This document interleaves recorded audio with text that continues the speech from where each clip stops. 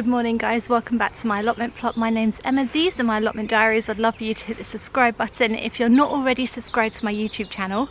Good morning Einstein, can I just, there's lots of gardening content here that you might like, or you might just like to follow my personal journey as I try and bring this allotment plot to life. This year it's going pretty well so far. Today the temperature has definitely dropped a bit and we are kind of having a bit of a cold spell. By the end of this week, by the end of next week, it should be warming up a little bit again, so that will be good. Looking forward to that again because I miss the sun. We're back to kind of cloudy skies, which is a little bit frustrating, but what can you do? Anyway, I have a very exciting job to do today. I ordered some bunting for my plot. Now you might know that I used to have bunting up and I always have bunting up everywhere, but unfortunately it kind of fell down in the last storm, so I brought some more. So let's whack that up, I think.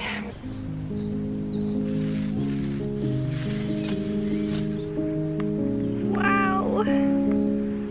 Oh, this is so beautiful. This is so stunning. Oh my goodness, I didn't know it'd be this nice. Wow. So I literally just typed in bunting into Amazon and I found this one which has got all these lovely little floral patterns and then the gingham and the stripes, and oh my gosh, I just love it. I just love it. I just thought the colours were very allotmenty because there's lots of greens and blues in here. So I think we're going to hang this one on my new plot.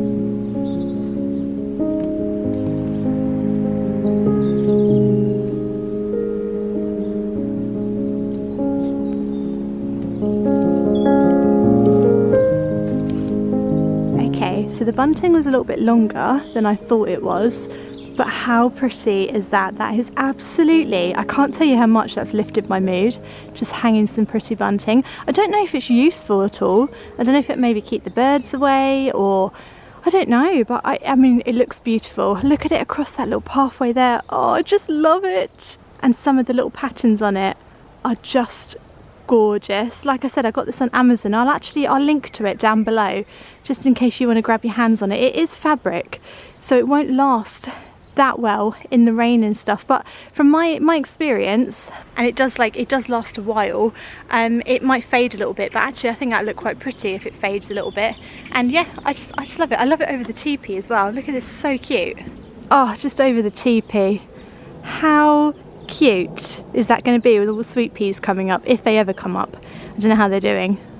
Let's not worry about plants this very second. Let's do something fun and happy. Let's put up one more bit of bunting. Butting, I was going to say. I don't think that'd be very nice to put up. Let's put up another bunting on my original plot. I think maybe sort of across there. Yeah, let's do that.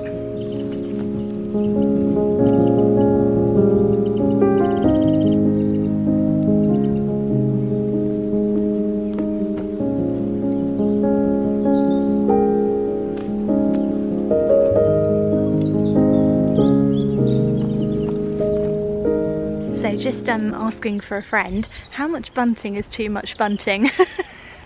It is never enough, it'll never be enough bunting. I love that there, that's so pretty. I can hardly walk under it, but I think it's, it makes it worth it. It looks so pretty, so I'll just have to keep ducking. And then at the back of the plot here, oh my goodness, just stunning.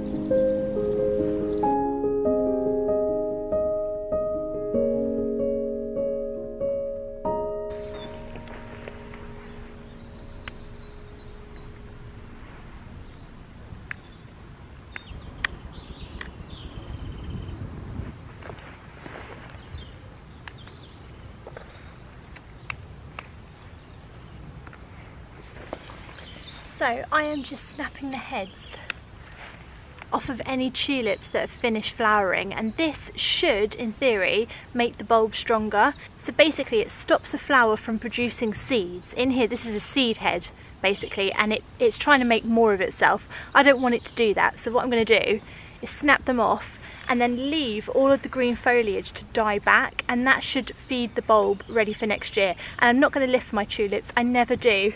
But what I will do is I'll keep snapping off the seed heads and letting them die back. So all the foliage I'll just leave to die back, and then, oh, there's one. And then hopefully it'll feed the bulb and they will be strong enough for next year, but we will see. And that is also something to bear in mind if you are planting tulips or spring bulbs at your allotment plot and you want them to come back year after year. Just be warned that wherever you plant them, the best thing to do is to let the foliage die back. So you've got to kind of take that space into account. For instance, I'm not going to be able to plant anything here for a little while until all the foliage has died back, and I've sort of made allowances for that, but just make sure that you do as well.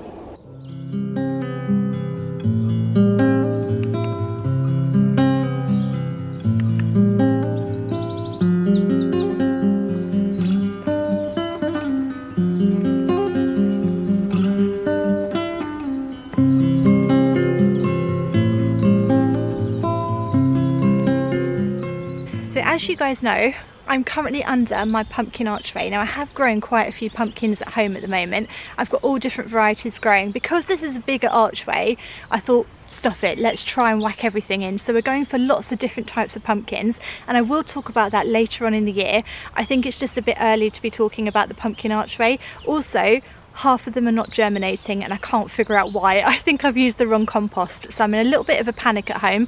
I don't want to bring it to the vlog because I panic every year, and every year it's fine. Every year I grow it. So the pumpkins are on their way, and the squashes and stuff, and I'll talk about that more later. But today I thought I might plant in some more runner beans. Now I'm a little bit bean obsessed this year, I don't know if you can tell. I have brought some summer loving beans, the French beans and stuff, just because I want to grow more beans this year. And also I didn't realise how high a lot of bean plants grow. They are incredible growers. They want to just like reach the moon or something. So I think it's a great thing to put over an archway or a teepee, and I think they look stunning. I'm going to sow some runner beans around my pumpkin archway now. Now if they interfere with the pumpkins, I'm just going to pull them out because this is a pumpkin archway. But until then, let's put something in, let's have something growing if we can. So the variety that I am growing is called Firestorm. I've got 40 seeds in here. These are definitely runner bean. I had to check that like 5 times and make sure that I've ordered runner beans and not broad beans, because broad beans will not climb up an archway. So these are our runner beans. At the moment I have a few little tiny baby nasturtiums. Some of my marigolds have survived. So what I'm going to do is I'm going to plant them on the outside of the pumpkin archway even. I'm going to plant them on the outside of the pumpkin archway, and then hopefully we'll just have some runner beans growing up here. And by the time I don't think they'll even interfere with pumpkins, to be honest. I reckon I'll be able to whack both out. Beans and pumpkins are friends. They are friends, so they will be happy going out together. Look at this bindweed growing up my archway. Do you know what I was thinking just then? If all else fails, I'm just going to let the bindweed overtake the archway, and at least it'll look pretty. I'll put some sparkly lights in it, some bunting, have all the bindweed over it, all the flowers. At least we'll have something growing. But look, the bindweed has got the memo. That's exactly what I want everything else to do, but just not you. Just not you. But yeah, look, it's really just trying to grow. I mean, that's exactly what I want things that I plant here to do. But I didn't plant you guys, so you can all just get lost. Just get lost.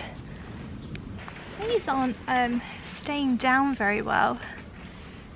A little bit annoying that the things keep coming up. The soil is just not very good under here, but there we go. Let's start whacking stuff in. Stuff growing always helps the soil as well, guys. Better to have something growing than nothing. Also, I just get very impatient. Right, okay. Runner beansies. You better be runner beans in here, I'm telling you. I can't make the same mistake again. Oh, okay, you flew in. Excellent. Well done, mate. You went to the right place. These are runner beans. These are runner beans. Right, stuff them all in. Just going to stuff loads of them in. Loads and loads and loads. God, it's so exciting getting something in the ground. It's such a buzz when I put a seed in. I'll probably never see them again, but even so, it's still exciting.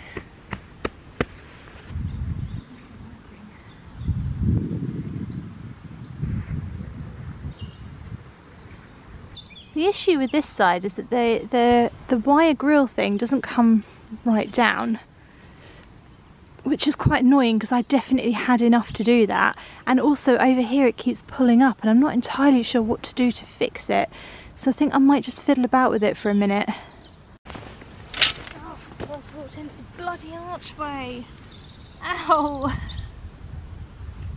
Ow! I think it's good to see the problems with the archway now before we get, you know, into the squash going on it. It's good to kind of figure out any hiccups, and this is definitely a hiccup.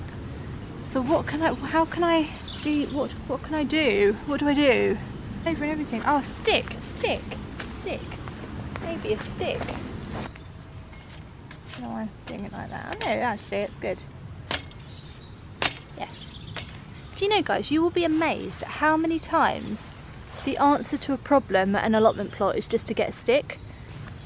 Sticks are one of the most underrated things in the world. Of all the things that are underrated, sticks are probably up there with like the top 2 or 3 of things that are just underrated. There is almost practically nothing that you can't fix with either a staple gun or a good stick. Though to be fair, most of what I build does fall down, so maybe that is not good advice. Or maybe it is. No one really knows.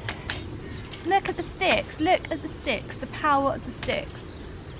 Look at what the sticks have done. I mean, it is mind-blowing.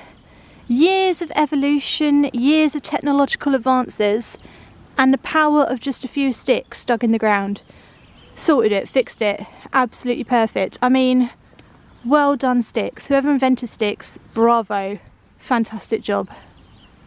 Right, let's try the stick trick on this, because this keeps coming up. This keeps coming up. This is bugging me, this is annoying me, so let's try a stick. So if we put the stick through there, it needs to go through one more time, that's the thing. You need to get your stick thing right. That's not gonna, it is gonna work, Emma, it's a stick. Come on, stick. Stick, that's it. You just push it into the ground, through that. That bit of stick isn't good. Stick, don't let me down now. That's it. Look at that. Fixed it with a stick. Yeah, that bird just applauded me. I swear that bird just applauded me. Thank you. I agree. Amazing. Oh, just absolutely fantastic. Fantastic. Right, got runner beans. Stick them all in. We're just putting loads in because what we have to always do, guys, is just assume they're going to die. Always assume death. It's the first thing you must assume with anything you plant. And then oversow. Fabulous. Look at that. Yes, fabulous. Lovely. Something is in the ground.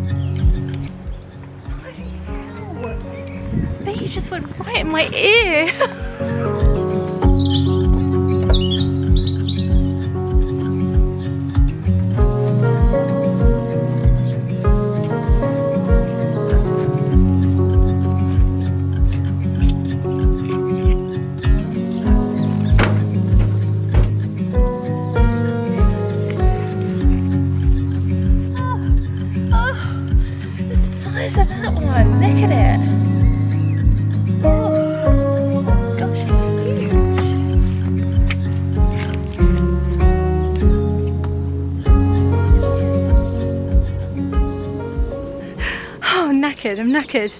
So I've been digging this potato bed out here. Tommy, my son, came along. Oh. Right when I start filming, they just start drilling. It's like they can hear my voice.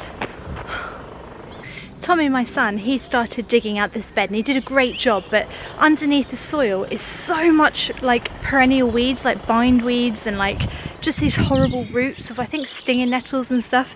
It's an absolute nightmare of a bed.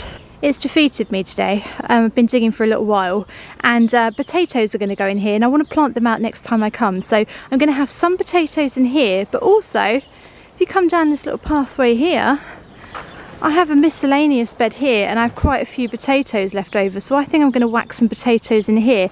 Now this will be interesting because this bed here has not been topped up with anything. I've got no manure on it, no compost, no nothing. It's just a bed that I sort of made on top of the soil that I found, if that makes sense. Potatoes are supposed to be quite good at kind of breaking up rubbish soil and kind of improving your soil as well, so I think it'd be a good thing to stick some potatoes in here, and that's just what I'm going to do. I didn't check on the sweet peas, did I? Let's do that together quickly. Oh gosh, sweet peas. Some of them are looking not quite so good. You can see the leaf miner has just had his way with them, but some of them are looking very healthy and quite sprightly actually and happy, so I think we will get some. I think we will get some this year. I think they will grow up the archway. Actually, do you know what I could do?